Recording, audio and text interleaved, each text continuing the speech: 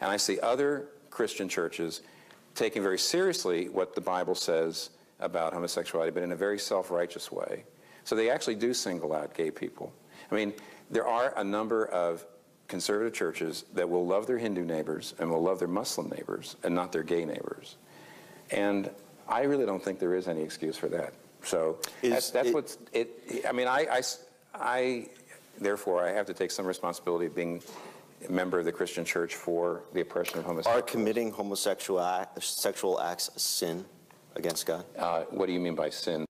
Committing homosexual acts will get you to go to hell? No. I do want to apologize to the gay and lesbian community on behalf of my community. I have to take some responsibility of being a member of the Christian church for the oppression of homosexuals. Jesus representing churches will be known as the friends of the LGBTQ community.